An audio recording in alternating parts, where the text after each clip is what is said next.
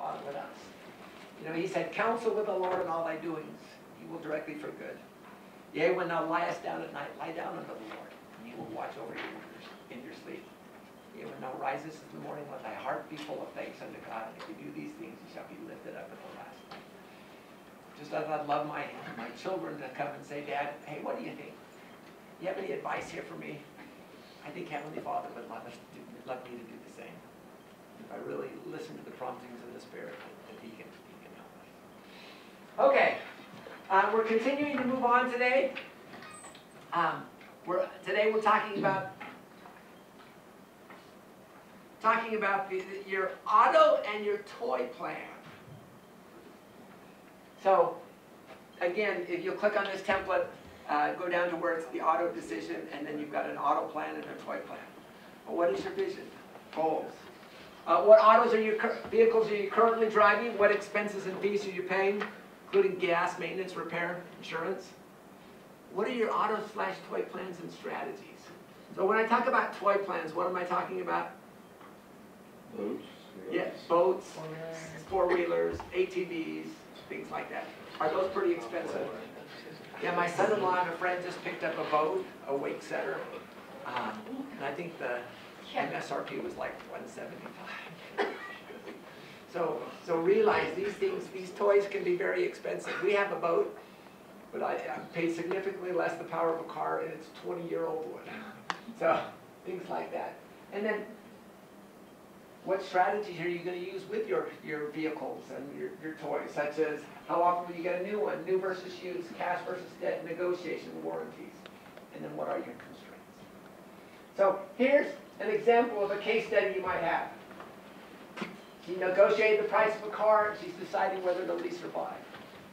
All of this information. Is this something you guys will come across? I actually had someone over my house yesterday, and we were talking about leasing versus buy. He said, you know, leasing's a really good thing. He says, I lease all my vehicles. Of course, he's a construction person. And so what's the advantage for businesses? You can expense out the lease payments.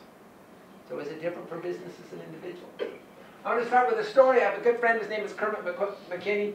I joke that I'm the one who has the funny initials after my name, and he's the one who's got the smarts. But he had noticed, he and his buddy were thinking about picking up vehicles, and there was this two Dodge trucks, two white Dodge Ram trucks. And he noticed that they had been in on the dealership for about 3 months. So he went and he talked to him, and he and his buddy were willing to pay. He went and says, you know, I see you've got those two trucks out there. He said, when you can give it to us for $18,000 out the door, we'll take them both off your hands. What does out the door mean? Yeah, so so that means all taxes, tags, license, everything. So their price really would be 17 something. And the guy said, you know, you're crazy. The MSRP is 25 on those things, and I'll tell you what, but I'll give it to you for 24 plus taxes, tags, and license. So 24, and then you add your taxes, tags, and license on it. Kermit said, no, thank you. You give it to me 18 out the door. He says, we'll come back. You know, fast forward another 5 weeks. 2 vehicles are still there. The fact that they haven't been able to sell it, are they adding value to the dealership? No. Now you get a holdback. The dealer gets a holdback to keep the, basically to reimburse for some of the costs. But after, you know, you're looking at 4, 5, and 6 months. He came in again and he says, you know, talk to the same person. He says, you know, I see you've got those 2 trucks there. When you can give them to me for $18,000 out the door. The guy said, you guys are crazy. He said, you're crazy. You'll never get it for that. Kermit said, not a problem. Here's my card. When you give it to both of them for 18 out the door, we'll take it. Fast forward about 3 weeks. I think it was the end of the quarter and also getting close to the end of the year. It was 5 o'clock. He got a phone call. He says, Kermit McKinney, yeah. He says, if you come down here in the next hour, you can have both of those vehicles for 18 out the door. And they got it. So are there better strategies to use when we are purchasing vehicles and toys and things like that? So, number of important topics we really need to talk about, such as, first of all, is choosing a vehicle. Second key area is, before you go looking, And then the third one is once you have found it. So let's kind of hit each of these areas and kind of quickly. Choosing a vehicle. Know your vision and goals. It's really important that you understand what's your life and your life situation too. You know, if you're going to start, if you're having more kids, it's not a good idea to buy a sports car, things like that. But we had an interesting thing here is, I worked in San Francisco. So it was my second startup firm. And the job was interesting because I got a base salary and a guaranteed bonus for 2 years. The third year, he said, if we didn't make it, then we'd walk and walk. So it was a high risk startup. But about the second year, we started realizing that it was going to make it. And you know, we'd been saving our 20%, and we had that. And so we went and bought a Mustang GT. And it was kind of fun. And one time we were coming back with our 7th child, we were coming back, I can't remember where we went to. But I went and got the car, and then we came out here, drove up to the place, and I put the top down, grabbed the car seat, put the car seat in, grabbed the baby, put the baby in the car seat, closed the top there, went around, opened the door for my wife, and let her in the car.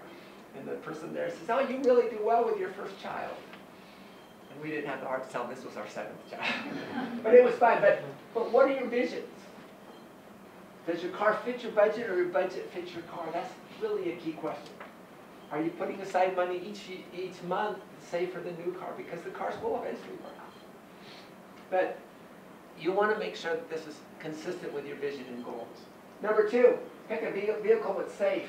So safer car, NHTSA, all of these things. With every vehicle you buy, you can actually go in and you can find out. For example, again, I hyperlinked all these places in there so you can kind of go look at it. So, shortcut search, so vehicle shoppers, vehicle manufacturers, search for recalls by VIN. We actually, Robert gave me his VIN number, so I put that here, so we clicked on that. So no unrepaired recalls associated with this VIN. So it's just important that you do a vehicle that's safe, and it's safe to drive. Let me do one more story. My daughter and her husband, they were going down to St. George. They were actually going down to Lake Powell, and they had a 2017 Escalade. They were pulling the boat behind it. Something happened to the boat trailer that it actually started with and flipped the car and the trailer. They rolled 3 times. They walked everyone, they had 3 kids in there in their car seats, 2 in the car seats, and everyone walked away, and the only thing my son-in-law just sprayed his thumb. But the fact that they walked away says safety is really important. Vehicle with a good record report. So I've got a subscription to Consumer Reports if anyone wants to come and use it. But they do a really good job of figuring out which vehicles are the safe, and they'll go through each of the different operating systems, the electrical and the suspension and each of those different things. So it's a really good resource to use. You can also get it at the library as well, but a good resource for finding a good repair record. Insurance. Do you realize that each car has a number between 3 and 27? The higher the number, the more expensive it is to insure. So you can actually talk with your insurance person, and you can find your vehicle, whether it is a good, how expensive. SUVs, high-performance cars, much more expensive to repair. So be aware of that. And then also, which ones are more expensive to drive? So your miles per gallon and things like that. So those are important as well. Okay, so those are the things that you do as you're deciding which car you want. Once you've made that decision, you have to decide, do you want to go in new versus used? Again, those are 3 key areas: goals, preferences, and budget. New vehicle, I mean, you guys know this thing. It's nice having a new car. It's nice, lower maintenance costs, fewer miles. The downside is just higher initial costs. What about those people who lease a new vehicle every 2 to 3 years? Are the costs higher? Yeah, so not only do you have the new cost from the higher vehicle, if you lease it for 3 years, are the insurance costs the highest during that time period? Yeah. The depreciation the highest as well? Yeah. So realize there's cost to a lot of these things. Disadvantage, lower initial vehicle and insurance costs may help with other goals. We like, our goal is, except for my wife's car, she gets the new car, at 130,000 miles it becomes my car. And so when we bought our other cars, we bought used cars, and then we tried to get an extended warranty on those. New, what you want to do is you want to get the dealer's invoice. How willing are dealers to share the invoice price? Actually, I was surprised. So when we were looking at the expedition in 2006, we just asked the dealer for the invoice price, and they actually gave it to us. We actually went online, based on, I can't remember if it was KBB or Edmunds or something like that, used all the things there, and the invoice price that they showed us was within $100 of the invoice price that we learned on the net. So I encourage you to know the invoice price, number of different places you put in the manufacturer, model, options, and you can get the invoice price. So when you negotiate, where do you start? When you negotiate, you start from the invoice price. How about used cars? So this was a Mustang convertible. We felt that we could afford it. Work was going well. It was nice. There's just something about putting the top down and driving back from San Francisco to the Bay to Walnut Creek that was just nice. So how about this? When you have a new car, if you lease a vehicle, can you change the tires? Now I actually exchanged those tires for some Cobra R rims, and could you put things like a roll bar on it? No, you can't. But realize we bought this from the Bay Area, and when we came up here to Utah, we live on a hill. And the first time it snowed, I stepped on the brake, and we slid about a third of the way down the hill. So when it would snow, this car would be stuck in the Tanner Building parking lot for a couple of days until the snow cleared. So needless to say, we sold it with 88,000 miles. And notice here, so here's low to retail, average retail, high retail. And there's different places, NADA, KBB, Kelly Blue Book, and things like here. But the nice thing about this is it gives you an idea when you're selling or buying vehicles. So it's kind of a good framework there. What's holdback? Has anyone ever heard of holdback? So what holdback is, it's a rebate to the dealer to compensate the dealer for putting it on the lot. Now the downside is you can't negotiate. This is not something you can negotiate with, but it's important for you to realize that even if you buy a car for below invoice, the dealer's probably still making money on it. So be wise in that here. And then warranties. Know your warranty and period. So the warranty, full warranties or contracts require it'll be fixed within a specific time, won't be unreasonable to return the product, and it'll be replaced. So it bothers me when I see people who lease a vehicle for 5 years and their warranty is only good for 3 years. The last 2 years, who's responsible for any changes during that lease period? The leaser, the person who leased the vehicle. So be aware. And then service contracts, is that a good idea? Service contracts are a good idea. Generally what I like to do is so it's an agreement between the contract seller to repair services to covered components within a specific worth of time. There's service contracts that are, I like the ones put out by Ford or Chevy or things like that versus the kind of third-party ones. But generally what we do in our negotiation for the vehicle, we say, okay, we'll pay you $150 over your cost. So we've had service contracts with Honda and Mazda and Ford, and basically the Honda's are the least expensive.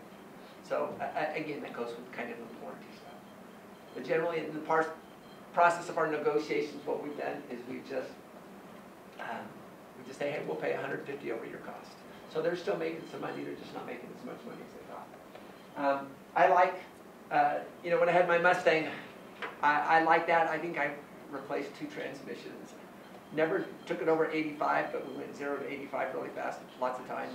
But it was worthwhile to me. And generally what I find is the more technology I have, the more risk I have. And so if I can do a service contract, that's helpful there.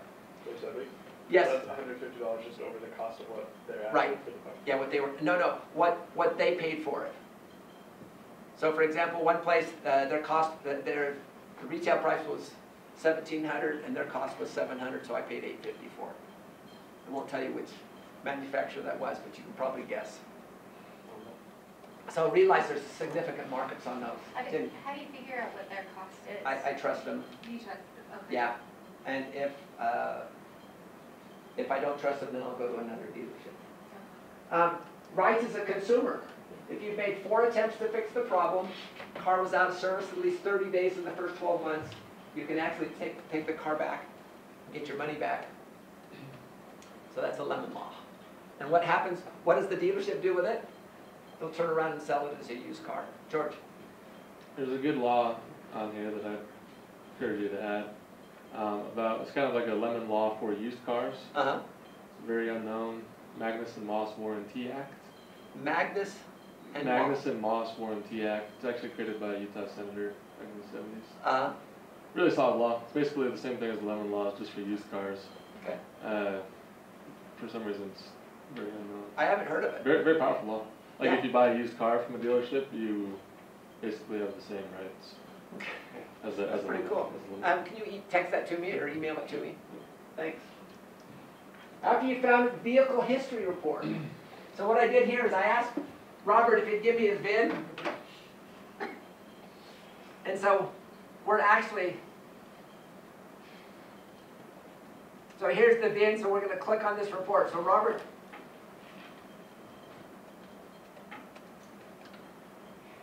so this is his car. It's a Jeep too.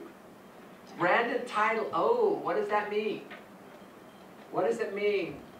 Rebuilt salvage. Yeah, it's been in an accident. I know some dealerships or some auto repair stuff, they'll find the car that's been smashed in the front and another one that's smashed in the back, and they'll cut the front and the back and put them back together. So salvage title, what are the risks here? Yeah, repairs. And you don't know how the quality of the work. Lasted. But if you didn't know this was a salvage title, would that be scary? People sometimes wonder why it's so cheap. There. I have a son-in-law who bought a Toyota Tundra, which was a salvage title. And he thought he got a good deal, and after a year the paint started chipping. The paint started coming off. So be careful when you do these things. So there's risks there here. Year purchased. Did you purchase in 2016? Yeah. Okay. Alert. Again, salvage title, no problem there. Loss reported. So here's the accident report, bottom right-hand sort. Total loss vehicle. It was declared a total loss.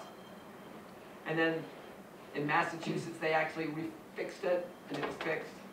And now a rebuilt title issued. Is this important to know if you're buying vehicles? Yeah, it is.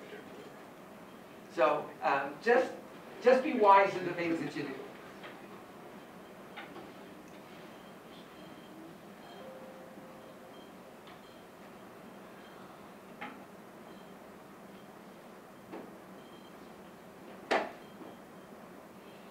Okay. Vehicle history report. Then you want to get it by a good mechanic. The downside is you want to get it by a good mechanic from that dealership. We were in the process, daughter was just turning 16, we decided we wanted to get a teenage vehicle, and we looked at different ones, and we thought, okay, let's do it. Actually, that was a Jeep Cherokee. Sorry, let's do a Jeep Cherokee, and so we found one. We made the decision that we were going to buy it. It was from some students. So what we did is we took it down. Instead of taking it to the Jeep dealership, what we did is we just took it to a dealership just down here on Bulldog, just left on Bulldog. And they went through and they did it. They did a compression check. They checked the suspension. They said, well, it's really in good shape, except there's two little things. Number one, you've got your front sway bar bushings are out. That'll cost you about $150 to fix. The other thing is you've got a rear axle bearing that's going out, and that'll cost you $250 to fix. So we've gone through the whole process. Everything that we teach here, that's what we did. You know, we did the Carfax, and we did all of these things here. So we did that.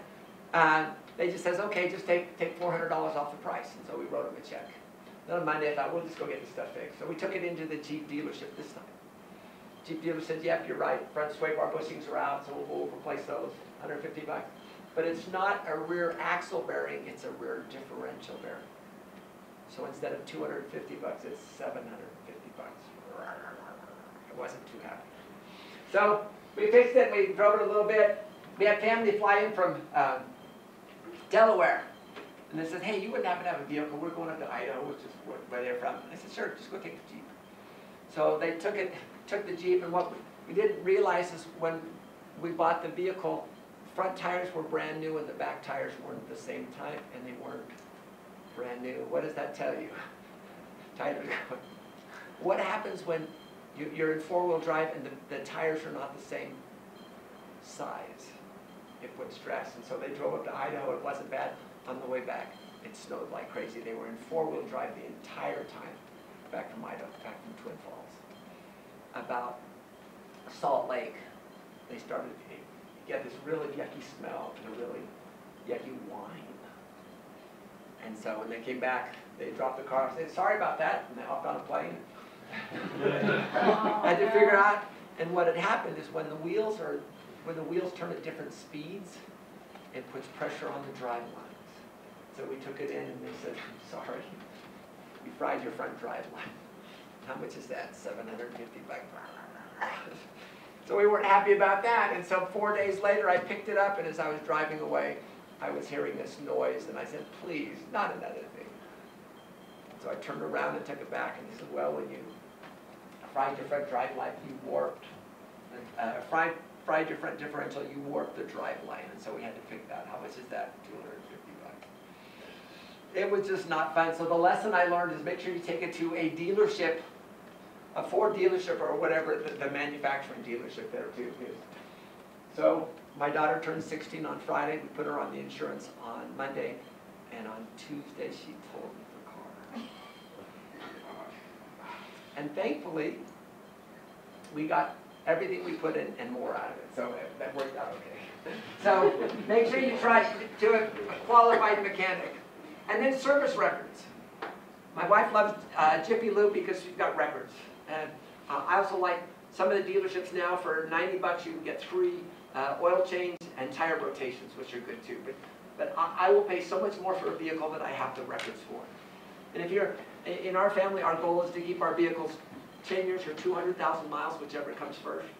So we're willing to put in the cost there too. Okay. Why is the decision to buy a car so difficult? It should be easy. We just want to go from point A to point B. So everyone should all be driving, Toyota Prius. Why is it so difficult? Different preferences.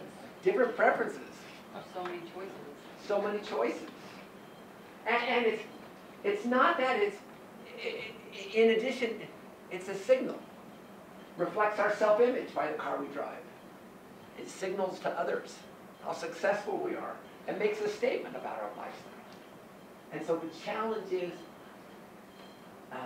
it's a tough decision. And so what we need to do is we need to make sure that we don't spend more. So that brings us to our principles of effective car ownership. We've already talked about the first one, know yourself, your vision, and your goals. Second one, always seek, receive, and act on the Spirit's guidance. What's kind of a third key principle here?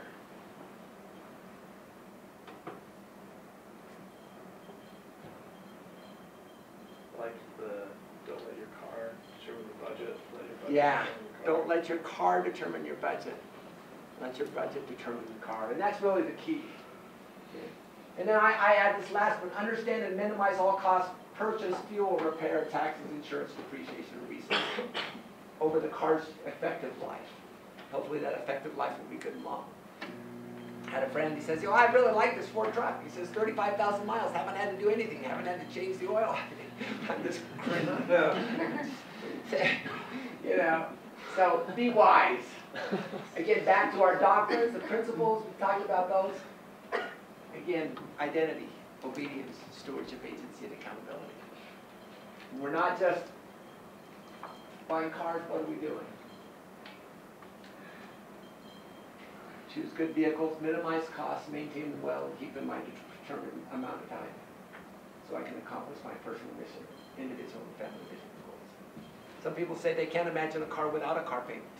I can't imagine a car with a car payment. I got a text from my daughter. She's interested in buying the CRV from me. She asked this, when I buy the car from you, do you need all of the money for it up front, or can I pay in installments? How would you respond? I said, probably most, not all. I would like you to get in the habit of paying cash for your vehicles, because that's what I want.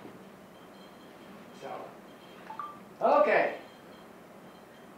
Any questions on key areas of principles? Let me start with 2012 Honda Civic. Once that Jeep Cherokee, we lost that one there,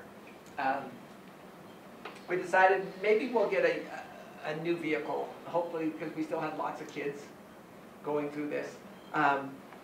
So we did our research, we did the things that we talked about, and we came up with a good car would be a Honda Civic. All we wanted was a radio and air conditioning. That's only the two things that we wanted. How do you figure out what's the best way to get those details? We thought, well, why don't you let dealers compete? So what we did is we sent an email to 6 different dealerships all the way up to Layton, all the way down to St. George, and we said, we're going to be buying a Honda Civic. This is what we want, just air conditioning and a radio. I'd like you to give us your lowest price out the door, and we're going to buy it on Saturday. And so I sent off 6 ones, I got 4 emails back. And here's the thing, do I really want to go up to Layton or Ogden or St. George to buy a vehicle? No. So what did I want those things for? I wanted leverage. So I took those and I went to the local Honda dealership here and I went to him and I said, hey, I'm going to buy a vehicle either today or Saturday. I said, can you beat this offer by $200? Actually, he went and talked to his manager. Notice they always have to go talk to their manager. Went and talked to the manager, came back and said, there's 5 cars out there, take your pick. So we walked out there, picked the one we wanted. We also paid $150 over, we did an extended warranty, paid $150 over the extended warranty, and we were able to have a decent vehicle. So that's kind of what we teach, what we encourage. Let me share, another student came to me, he was from Thailand. They were buying a car here for the first time. He was pretty interested. He was actually a Mac student. Says, hi professor, I did as we talked in your office by sending an email to all the dealerships. I actually set the out-the-door price for $20,800, which is $200 lower than what we talked about. I thought, why not lower if I have nothing to lose?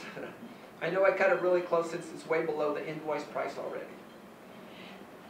I listed all the things I want, all the car specs, including the interest rate I want. I did mention that if they can't beat the interest rate I got from my credit union, I would not take it. I sent it out to all the Hyundai dealerships in Utah except one in St. George. Within 10 minutes, I got 3 phone calls and 4 emails. I did turn down many of them at the end since they were not beating the price or asking for more than I put down.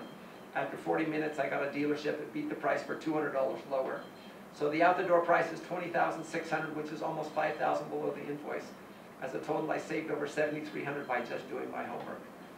Following the slides and note from your class and 1 email to all dealerships. Thank you so much for chatting with me today and teaching a class that is really applicable in real life. Quick question. Will this negotiating tactic work on something new like a Ford Raptor or a Mustang, a Shelby GT? No.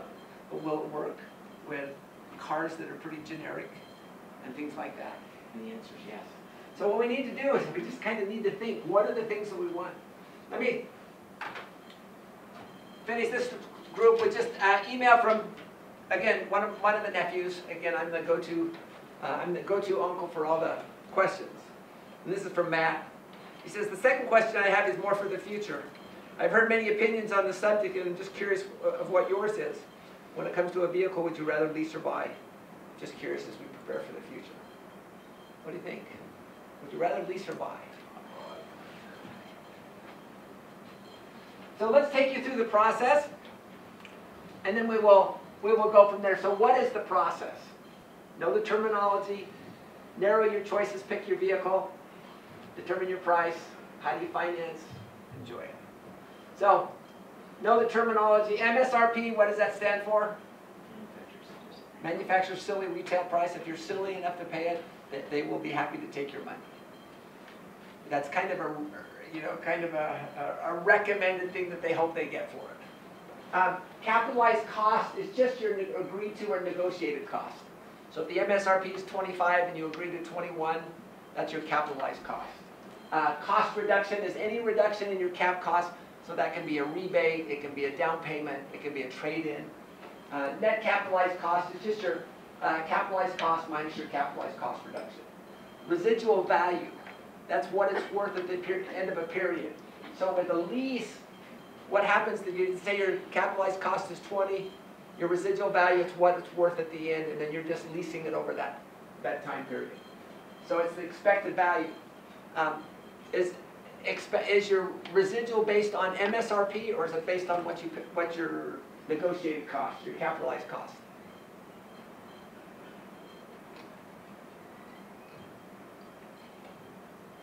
So Nathan's a better negotiator than I am. So he gets it for 20 and I negotiated 21. Is the value of the vehicle at lease end still the same? Yeah, so it's based on MSRP. And the lease term is just the number of months. Okay, narrow your choices, pick your vehicle. So compare, shop, be informed. Look at the alternatives, what's available in your price lane. This is my daughter Kylie, and that is her thing. We had a white Patriot, and it got totaled, and so we were out looking for new cars. And so we thought, well, let's go by the dealership. So we went by the Jeep dealership, and someone had just turned this car in 2 days before, 2 or 3 days before. And so we had the money from the previous car that had been totaled, so we had the insurance money, and I think we had like 16. And they wanted like 21 for this, and we just said, you know, that's way out. So they came down a little bit, and we went up a little bit, but we still couldn't come to an agreement. And so our thought was, you know, it's just not going to work. It's just too much. And before we went, we said a prayer that helped us to be wise and help us we can find the right vehicle. And it would they wouldn't come down and we wouldn't go up. And so we just said, okay, we're going to go. And so we walked. And sometimes that's your best negotiating tactic. So we went to this other place where we found a couple of other vehicles. We were looking for another Jeep Patriot. We liked it. We looked at this one. This one had been, they had repainted it, you could tell, but it was a really decent price. And so we thought, well, we can get this roughly the same vehicle at the same price. And we took it for a test drive, and it worked out pretty well. It looked pretty good.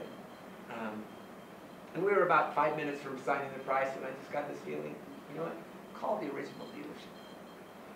So we called the dealership and said, hey, we're 5 minutes from buying this other vehicle here. Can you guys be aggressive on your pricing? We said, come back. So we came back, and they came down significantly more, and we went up just a little bit more.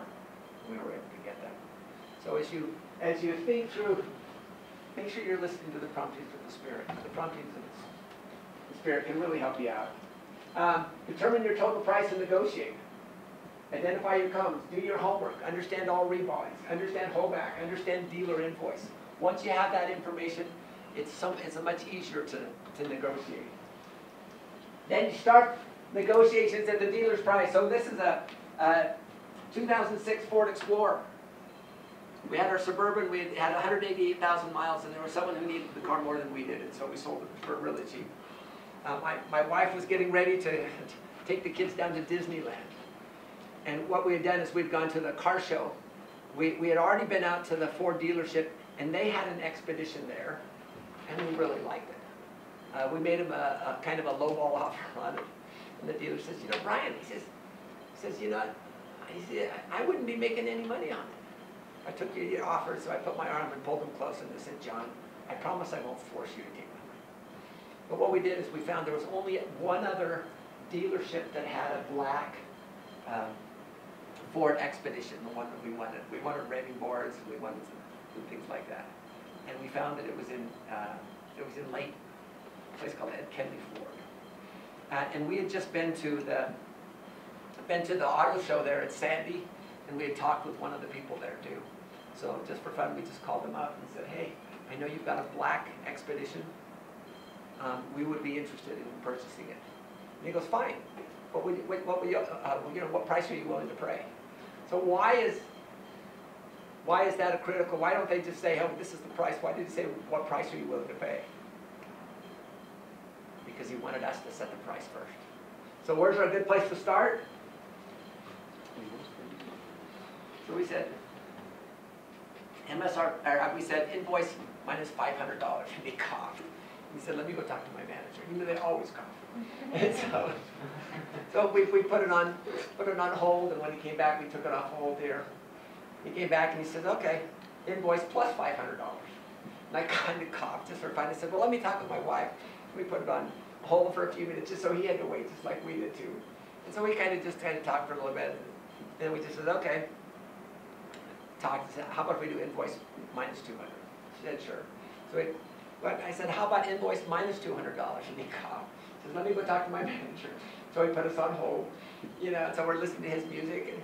And then when he came back, he says, how about invoice plus $200? And so I kind of coughed and said, well, let me talk with my wife. And so we talked, and she says, well, that's not a bad price, assuming that I can get the car tomorrow. Because the next day she was going to take the kids to Disneyland, so she wanted to do that. And we just said, okay, we'll do invoice plus $200, but we don't want to drive all the way up to Layton. What we want you to do is meet us in Salt Lake, and you bring the vehicle and we'll write a check. And so the next day they met us in Salt Lake at a Wendy's. We treated him and his wife to dinner. So he drove the car, she drove another car. We wrote him a check. Treated him to dinner, and we drove back, and my wife did that. Drove the car back, and I drove our car back. But it was interesting. We never set foot in the dealership. About 3 weeks later, she got a call, and someone says, well, how was your experience coming to Ed Kenley Ford? And she goes, I don't know, we've never been there. But realize there's a lot of different things with the way life is. And negotiating in these things is important. Then financing, if you've got to finance, which I hope you don't do. Sorry, real quick, you're just saying, how do you find the invoice price again? Okay, you can actually go to kbb.com, you can go on there, or you can ask them for it too. Okay. George? Is the invoice price, is that how much they paid? How much Yeah, they were invoiced by the manufacturer for? It's roughly how much they paid, but they've got that holdback too, so they actually paid less than that. So even if you're buying it for below invoice, there's probably still making money on it. And then maintain your purchase. I do your oil change every 3,000 to 5,000 miles. We do it religiously. Realize if you're going to keep your vehicles for 10 years, you want to take good care of it. We do all the transmission things. Yes? On the financing, is your reasoning on not doing financing, is that really just because you're paying more if you pay more. If you finance it or lease it? Yep. And I like to stay out of debt. And are you suggesting buy used, or in particular, or buy new or used? Or? So generally what we've done, Dave Ramsey said you shouldn't buy new until you have a net worth of $750,000 and you guys will figure that out for yourself. In our case, I've been more concerned with my wife with 7 kids. The last thing I want her to do is be stranded up on a bridge or a freeway someplace. And so what we did is we'd buy that car new, and then at 130,000 miles, that became my new car. So my wife was just joking about, yeah, the Expedition was good until you got it. So then I'd drive it for another 70,000 miles. But I mean, you guys can figure out your own strategies, but I mean, that's just one of the ones that we did. And then maintain that purchase. Don't ignore warning signs. Get a good garage check training experience. But if you can be wise. Jessica. I just have a question. So if you don't do, get a loan on your car, I was talking to some of the people at Mountain America, and they're like, if you don't have 4 different lines of credit, when you go to purchase your first home, you have to add on additional insurance or something, because you don't have your credit score is going to be really low because you don't have 4 lines of credit. Do you have to have 4 lines of credit to get a decent credit score? And the answer is no. That's a fake What about problem. interest rates? As long as your credit score is roughly 750, 760, you're in the highest grade. Yes. So one thing that we found, Brian, is, and we've done, so we grew up with only used cars, we had one that was a Bridgestone car, because you lift it up to the road, and that's what I grew up with. And so it was really, really hard for my husband to be willing to pay for a new car. And one time we went in and we're looking around, and same thing, I've got 4 kids, so I didn't really want something that I'm having to repair was broken down. My neighbor always gets used, and they always have one broken down. And so I don't, I think there's balance there that you want to think about. But it was right after the last recession, and so used cars were really high in price. And we found that for a slightly used car, it was only about $1,700 difference between a used and new. And so That's kind of like that Honda Civic, that there was only like a very small differential. Yeah, so that's one thing kind of to look at. So how the economy is doing will impact it. And then another time we went in and we bought it, and interest rates were so low. It was, I think we got like 0.1 or maybe it was 0.9% interest rate. So we were actually making more just having it sitting in a savings account than what we were paying.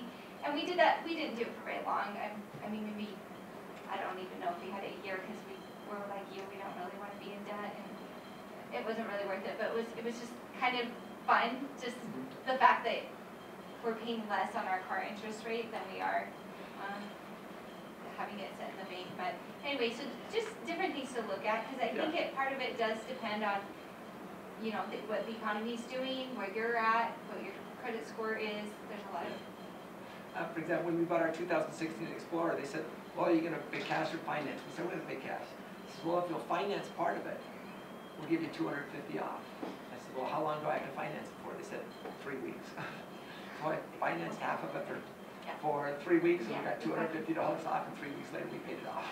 So all of these things, if I could have gotten it for 0% interest, I would have done that, and I would have just have them take the money out of this account every month you take it, and I would have continued to got my interest on it too.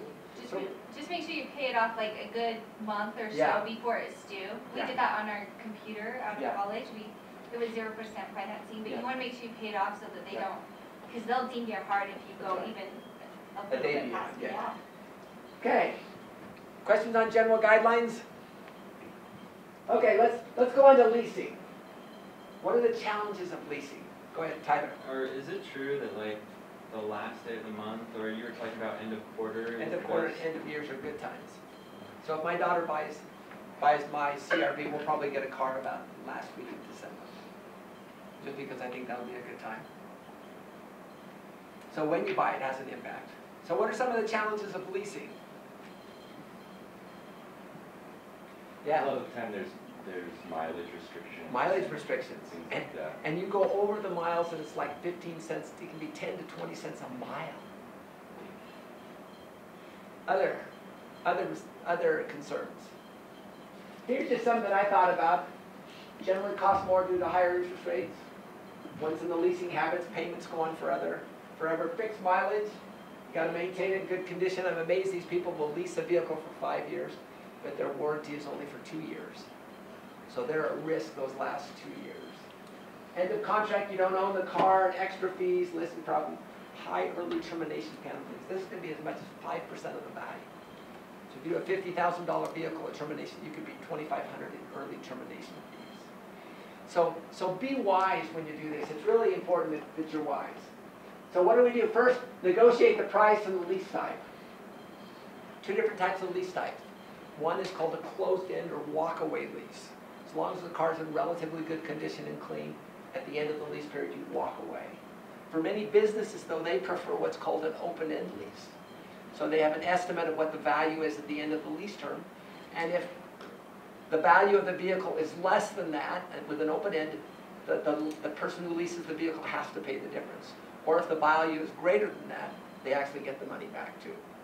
What's the other benefit for leasing for businesses? You can expense it out. Which with a car, with a non-leased vehicle, you can only depreciate it out, over 5 years. 2, select the lease terms. So generally what happens is you'll get a depreciation schedule like this for your vehicle. I think you can find these in most like Kelley Blue Book and different places like that. So here we're looking at 36 months, So 43%, so the residual value is 57%. So you kind of, you affect, now notice where most of the depreciation comes in the first 12 months. So 25%, at least with this vehicle. Third thing you do is you calculate your residual value. So there's a lot of residual value guides, but residual value is how much is the vehicle worth at the end of the lease period.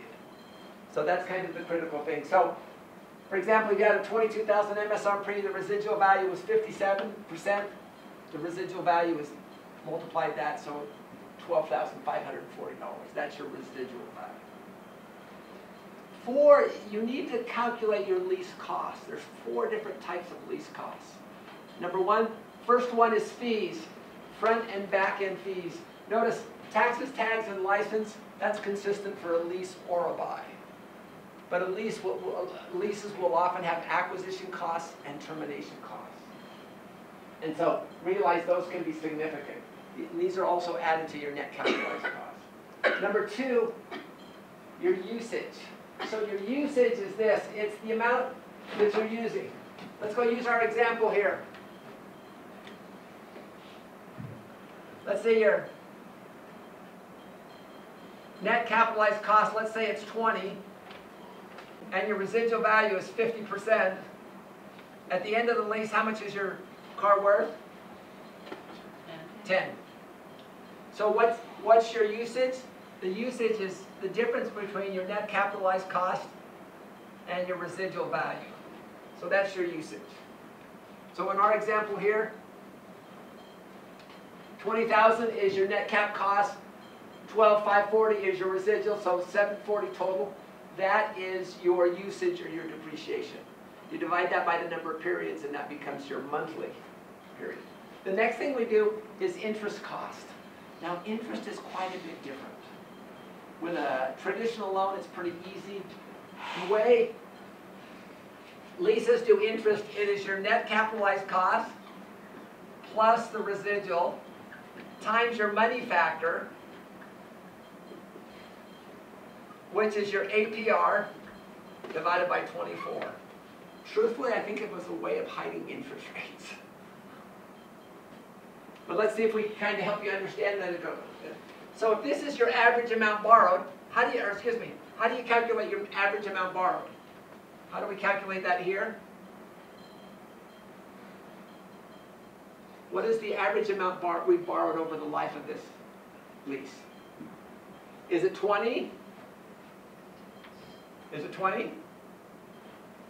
No. Is it 10? What is it?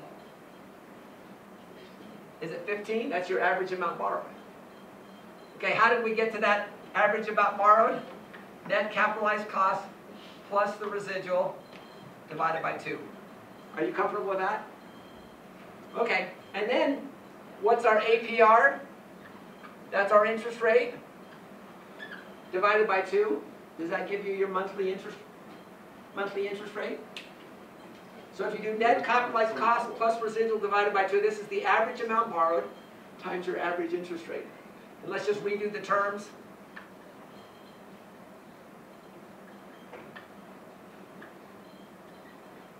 And that's your money factor. So it's really just a way of calculating your interest rate. So our interest rate, so net capitalized cost plus residual times the money factor, it's just average amount borrowed times your average interest rate.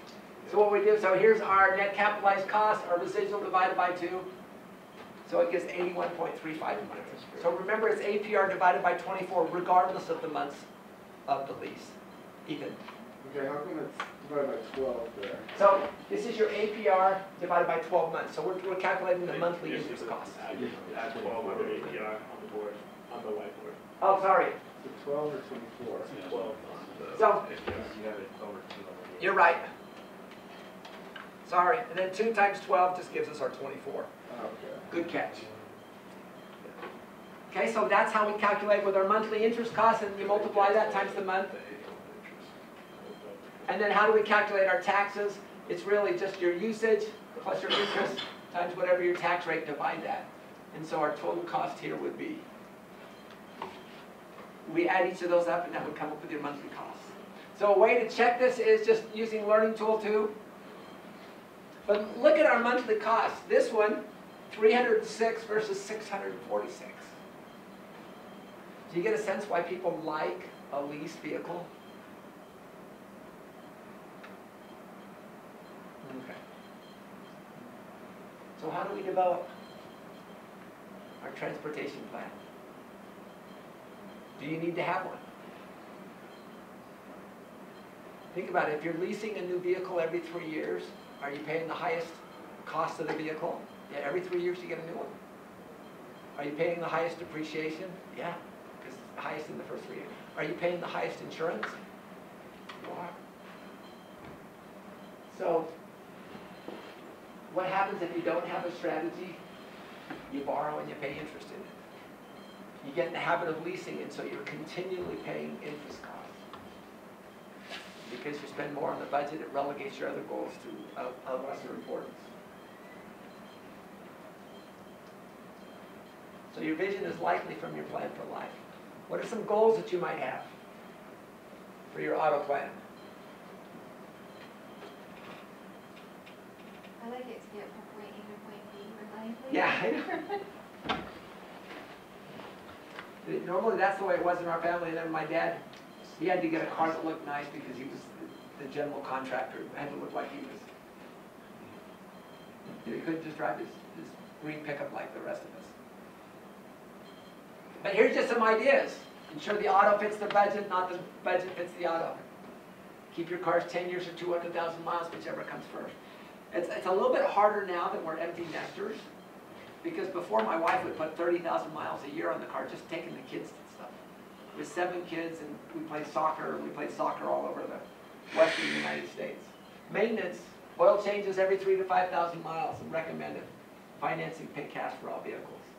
New car purchase, we'll buy used vehicles until our net worth is 750,000. What's the 10-year, 200,000 mile standard based on? It's just me. That's what I just thought. That's kind of a logical thing. Most cars will last 200,000, especially the newer ones. And we've done it for the last 20 years. Is that just like the idea, like around transaction costs? Like it takes a lot of work to sell a car, it takes a lot of work to buy a car. Once you're using it, not paying for it. Reason being is you, most of the cars will handle it, and if you take good care of them, they will do well. We sold our Suburban with 188,000 to a family who really needed a new car. Our Expedition we gave to my daughter at 198,000. Well, that Suburban is still going strong now, and it's close to 300,000 miles. Expedition my daughter drove for 3 or 4 years and then used this as down payment on another vehicle. But the cars will do that, and if you don't have to pay the high upfront costs, it can be so much better. So generally what we'll do is we will get an extended warranty, 100,000 or 5-year, 100,000 mile warranty. And so any of the major costs will go that, and after 100,000 we just try to take good care of the vehicles.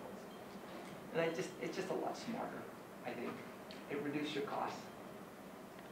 So plans and strategies. You see, you're going to have to put yours together. But these are just ideas. Here's just some ideas. Check it out. You know, even when you do everything right, when we talked about that Jeep Cherokee, you know, we tried to do everything. We took it to a dealership. We did the Carfax. We did all of this stuff. Even when you do that, there's still problems, still concerns. But you can minimize the risk by doing your homework. So what are we going to do? If my daughter buys the Civic from us, we'll probably buy an F-150 truck. We'll probably do it December, about the last week in December. Yeah. If you do get new, is it as important to check it with the mechanics and everything? No. New, because you got your 3 or 36,000 miles. But what if I buy a vehicle that's 1 year old? Is the warranty still good for 2 more years? Yeah.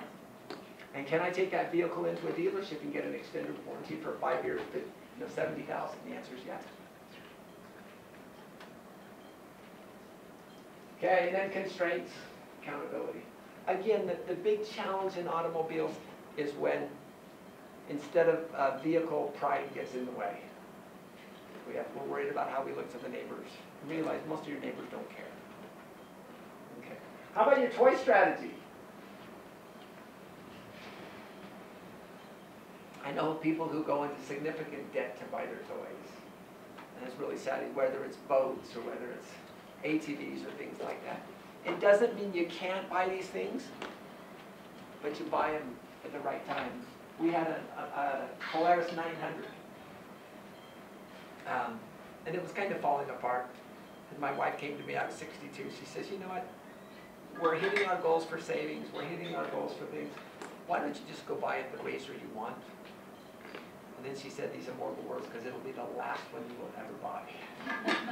Because at age 82, am I going to want to go out and get a new razor? And the answer is probably no.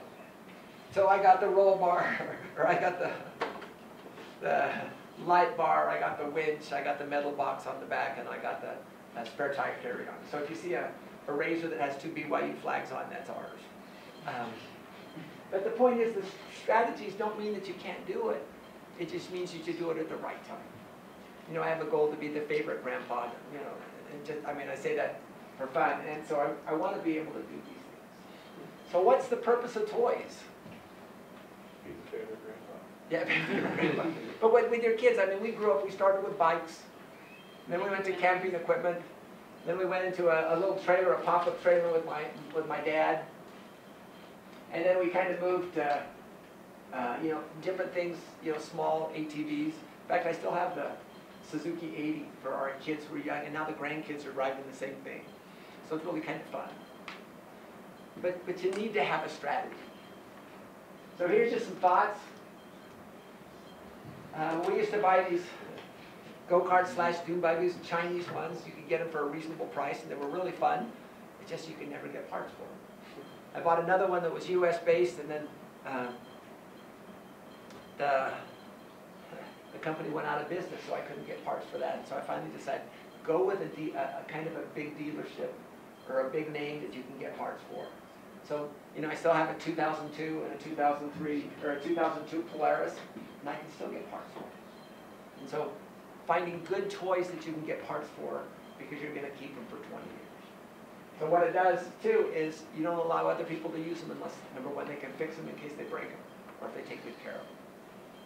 So, just being wise there. Okay, constraints. Okay, at the beginning we said we're going to start, we shared the story. So let's divide the class into 2 groups. In fact, we're going to do Nathan here on over. You guys are going to do lease.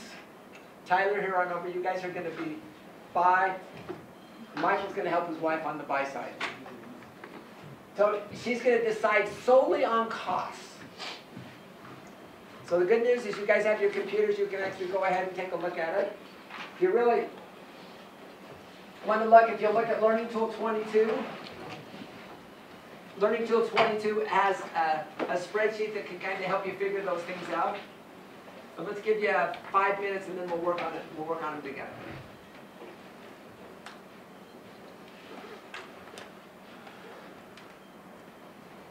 So we had your wife give you for everything. She said bye. She asked better questions than you, so I'm.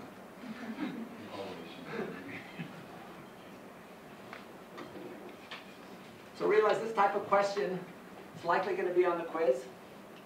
Is it okay to use the learning tools on the quiz? Of course. Because again, high learning and low stress. But I would recommend that you use the learning tools before to make sure you understand them. And I would use the learning tools just kind of to check up on you. Is that 55% APR or 55% over the 3 years? Right, so it's 55% is your residual value. So if you multiply that times your MSRP, that'll give you the dollar residual value.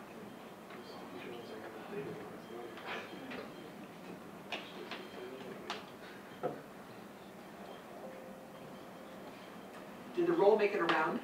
The roll someplace? Oh, okay. I don't. Oh, we can go. Yeah, we have it. Okay. Keep it.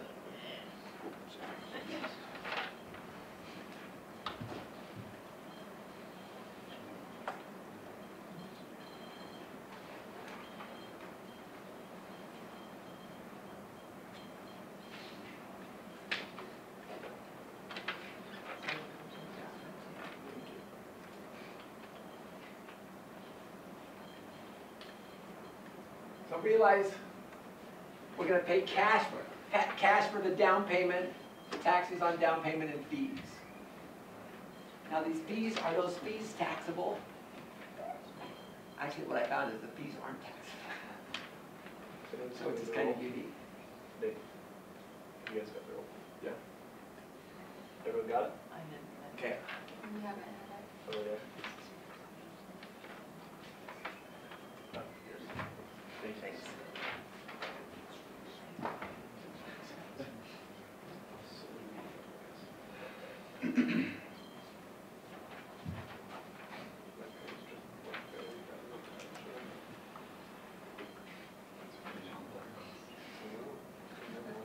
Get all their stuff and see. Here it goes.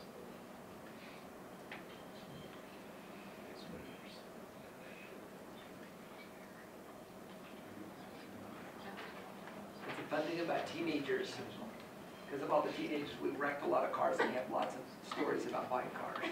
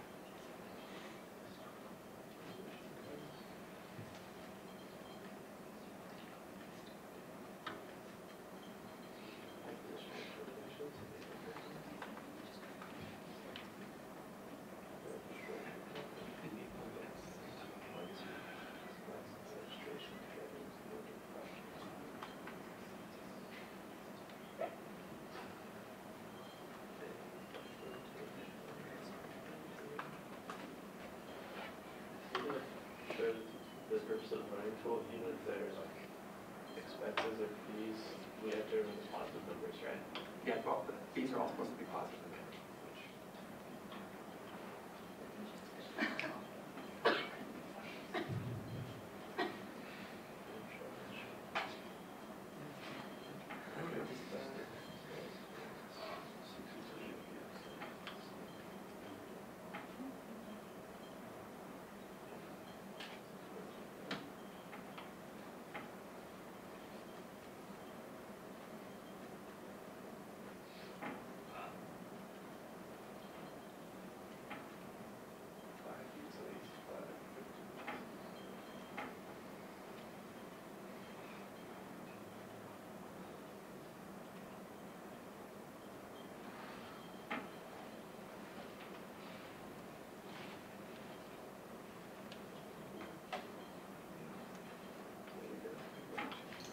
My goal to keep my slides to 50, I did a section on how you buy a used car. It's about 30 slides on its own, or 20 slides on its own, so I just put that at the end as problem number 3. So if you want more detail on buying a used car. Okay. Leasing people. So tell us about what you did first.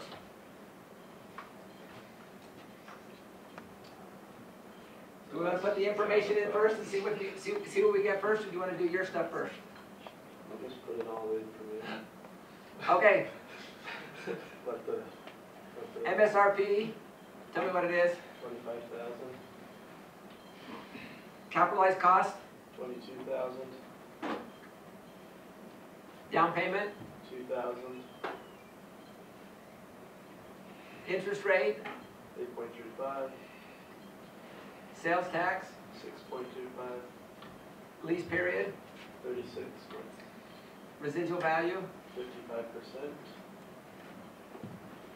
acquisition and termination, Total 800. document fee, 200.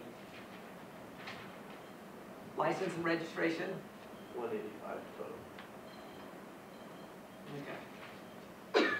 So let's go through the cost of leasing. Let's take us through that. So we start with down payment and fees, and our assumption was that you pay those outside the lease. So $2,000 down payment, do you have to pay the taxes on that? Yes, you do. And then we have our fees, acquisition, registration, license, documentation, and terminology. So they paid $3,300 outside of the lease. Now realize, are those fees taxable? Actually, I went through on, I looked at a number of different lease things, and those things are not taxable. So I thought that was interesting there. And then what we're doing, our lease payments. So our usage is $20,000 minus $13,750 gives us our $62.50. Our interest came up to $42.27. Taxes, $655. Let's bring this up a little.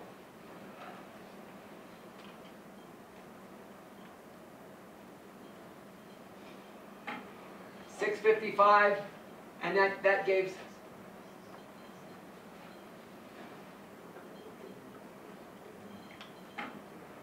$1,442, and that gives us $309 a month. So does the spreadsheet work okay? Okay. So now let's go to the other one. Cost of buying, we did the same thing, $2,000 with your down payment. We brought the taxes. Notice the fees are not as high. What are the two fees that buying does not have? Acquisition or termination fees. So, you've got $20,000 to finance, so you have to add your remaining taxes. So we're going to finance that in. Notice our payments are $669.33. It's not cheap. So notice, total cost was $1,442 versus $2,606. Leasing beats it every time, right? What's the difference? You have a car at the end? You have a car at the end. So let's make an assumption that the value of the car is the same as the residual value, and now we can actually change it out. So $12,856 versus $1,442. Now, the nice thing of what we've done here is now we can actually say, what are the differences here? So let's look here. So additional fees, you've got 800 additional fees. That's the benefit there is fine, because you don't have those. Notice with interest, when you buy, it's amortized over the life of the loan.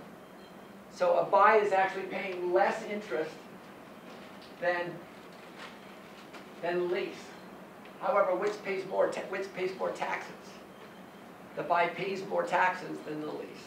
And so if we kind of compare each of those, so basically additional fees, interest and taxes, that comes to $56 versus $400. So about $1,600 difference. Does that make it? But if you take the interest out and just pay cash for it, you're way ahead. Right? If you pay cash for the car versus oh, it would be the same financing thing. You basically, you could, so you're not leasing it, you're just paying cash for the car. Right. Right. So if you paid cash for it, you wouldn't go through this exercise. But this exercise really is just to say, if you do lease versus buy, Financing it. Yeah. Okay. Yes. There, like, I mean, there's obviously like factors, qualitative factors that would Right. like lean toward leasing and stuff. Right. 309 versus 669. That's probably the big one. Right. And realize if you're a business, you can expense out the lease costs instead of amortize it over 5 years.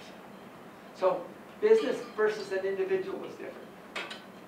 Remember, if I leased, I couldn't have put those wide tires on my car so I could stop faster. Couldn't have put the roll bar on it. But at least I couldn't worry about 88,000 miles on it just because the lease has those limitations. Okay, takeaways. Takeaways for today.